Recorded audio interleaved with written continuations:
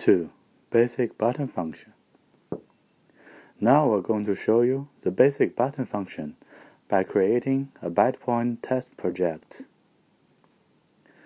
So the basic idea is by clicking this button, and we will jump into a picture, and wherever we tap on the screen, it will show us another picture to confirm the touch function is effective.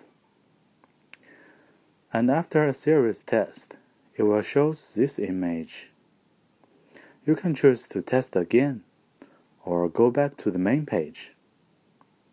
So let's do it. First, we click on the button and drag to select the area. We can set the button's position by adjusting the coordinate and size. Button effect means when we tap the buttons, there will be a visual effect that shows the button has been clicked. So we want the area would look like in the picture 39 when we click it. So we select picture 39 here. The page switch defines which page we like to jump to. So we will select picture 41 here.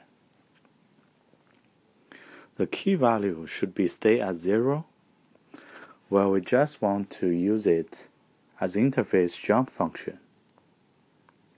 And then we will go to the page 41. Use the button function to cover the whole area.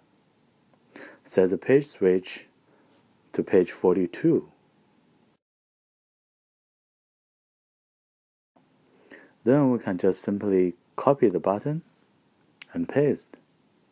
Select the page number and again and again and again.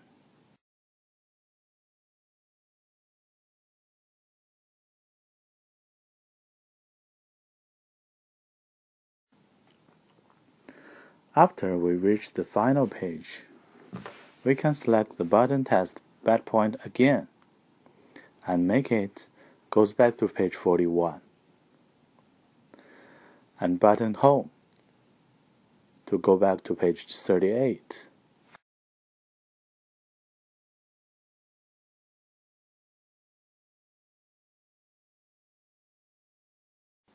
We need to make sure that the communication between your MCU unit and the LCD screen is normal.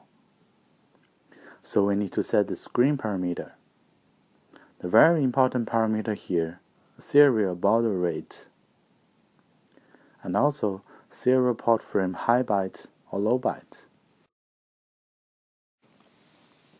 After all set is done, we can save the project and click Generate the configuration file and download it, or use Effect Preview function to check the project.